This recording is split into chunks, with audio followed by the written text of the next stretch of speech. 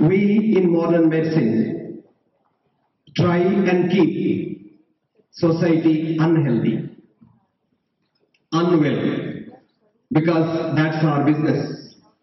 If all of you become well, I have no business at all. So if you follow nature, you get treatment for every disease. So I would like to give you a new perspective of womanhood and wellness, the two words I love most.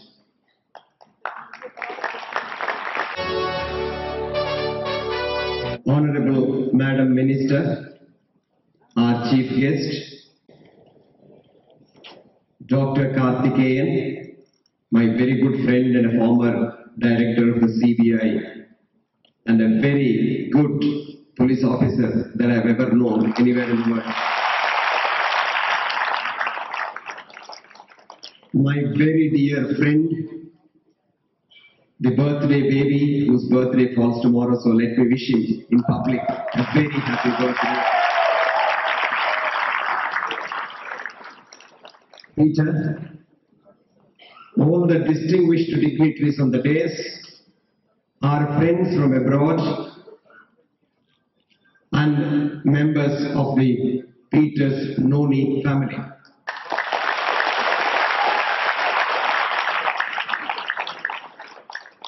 Members of the press, I must thank Peter for giving me this golden opportunity to share my views with you all this afternoon, for reasons more than one. I had promised Peter that I will speak to you on a new future focus of human wellness, which is called energy medicine, treating all diseases from common cold to cancer using simple energies available on the planet. But having seen the minister here, because ministers are very effective in implementing newer policies.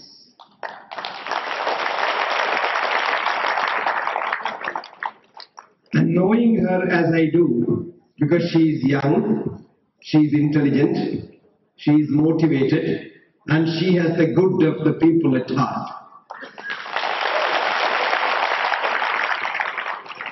So I would like to give you a new perspective of womanhood and wellness, the two words I love most.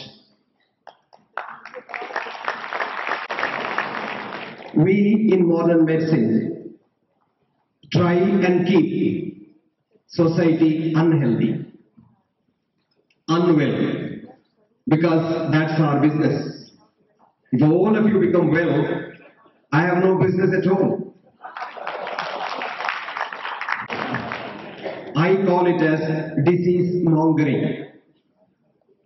But wellness is a concept that is good for mankind for the simple reason that only less than 1% of mankind today has touch with the so-called high-tech modern medicine.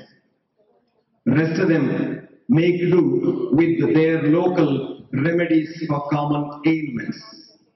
Peruvians in the 16th century believed that God gives a treatment for any disease which He brings on people. Malaria used to be so rampant that millions used to die of malaria in Peru in the 16th century. So the Peruvians went to the forest, saw a beautiful tree which was white, cut the bark, made a decoction, drank it, malaria disappeared. That tree was so beautiful, their viceroy's wife was so beautiful, her name was Cinchona. They called the tree Cinchona tree. And Cinchona bark gave us quinine, quinidine and various other very powerful drugs. Europeans became jealous. If Peruvians could do that, why not we? So they went to their forest and cut another white tree, made a decoction and drank. Fever went, malaria did not go, patients died. That is the willow bark from which we have got a very important drug, aspirin, acetyl salicylic acid. See? So if you follow nature, you get treatment for every disease.